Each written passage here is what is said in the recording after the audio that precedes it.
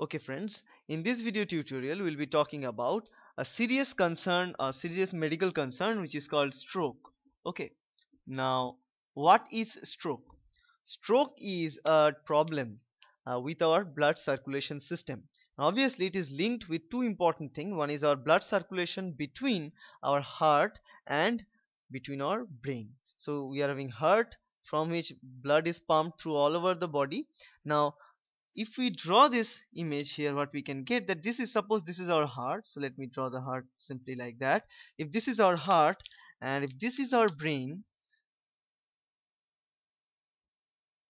okay, let me draw this. Okay, let's say if this is the structure of the brain, so there is a flow of blood between this blood, this heart and brain. And obviously this blood flow is connected, what we call, with arteries. And obviously, so let's say here, usually there are two different pairs of artery that are placed between the blood flow between heart and brain. So let me write it here. If this is brain and this is heart, so when we are talking about stroke, we are talking about the blood flow between these two important parts. Now what blood is actually doing, blood is actually supplying nutrients as well as oxygen from our uh, oxygen from our lungs to all the rest of the cells of our body, like cells of brain, cells of liver, kidney, and all the cells. So it's the most important part of the blood, right? So the job of the blood is to supply oxygen and supply food.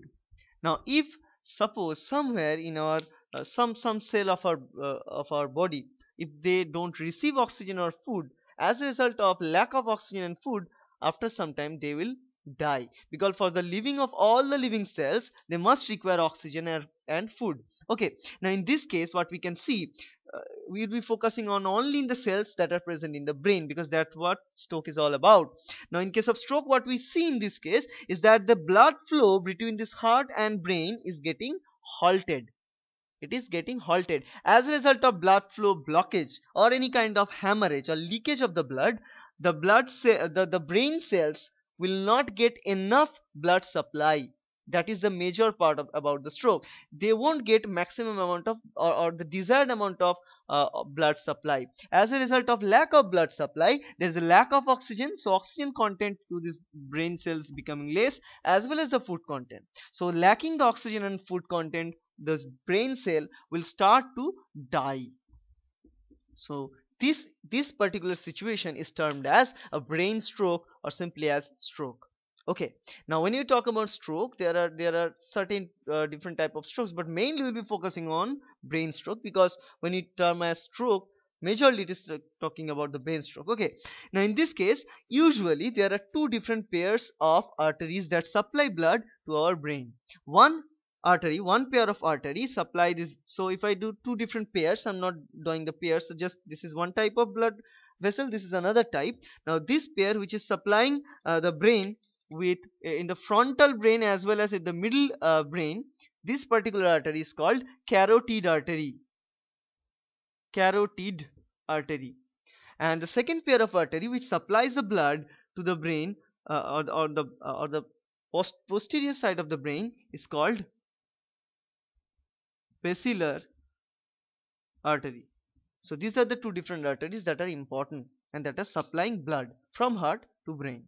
Okay, and heart, from where heart is getting oxygen, from where heart is getting this food encoding blood, the blood that are present in our body, it is rich with nutrient sources, and the nutrient source they get is from the intestine. Because remember, when we digest a food, it is chewed out into smaller fragments, and those fragments are getting absorbed in our intestine finally, and then all of these food materials are present in the blood. So if I draw it here, two different things. So if this is the intestine, due to this absorption of this food in the intestine, so food is absorbed here. As a result, this food containing blood, so if I write here the blood, this blood get this food source and then it bring it here. And the oxygen this heart is getting, or the blood is getting oxygen from, remember, lungs, right? So if we talk about lungs, sorry, not H. So they are getting this blood from lungs. So lungs is providing us oxygen, and then it provides air. So now if we talk about blood present in our heart here, if we talk about the pure blood which is containing both oxygen as well as food source is from the intestinal absorption, and oxygen is from the lungs, right? And both of them are carried. Now what is the goal of this heart is to deliver this oxygen and food enriched blood from cell to cell. Now it is also providing this blood to other regions, like for example, say if I draw it, it provides it into kidney, it provides it into liver. So it provides actually in all the place. It's not only to the blood, all the different places. But when there is a problem between this blood supply between the heart and brain cell, and due to any kind of blockage or hemorrhage or any kind of breakage between this journey, there is a loss of blood and lack of oxygen and food supplement to the brain cell, they start to die, they start to starve and die, right? Now this particular condition is termed as stroke. Okay, so that is it. Now if now we talk about the different type of stroke and what will be the causes of the stroke, that we can tell a very important insight is that there are two different major waves of cutting the blood supply from heart to the brain. And what are the two different technique? One technique is what we can say, uh, supply is any kind of blockage, right? So any kind of blockage of blood supply. And second type, it could be any kind of less. So actually both of these cases are resulting in the less blood supply to the brain cell, that is what which is causing the stroke. The first thing that can happen is any kind of blockage due to formation of clot, and second thing is a less blood supply due to any kind of, say, mechanical shearing or rupturation of the blood. So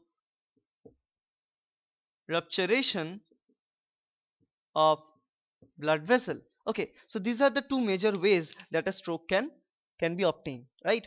Now in this case of blockage, so when we talk about blockage, let's say if this is a blood vessel.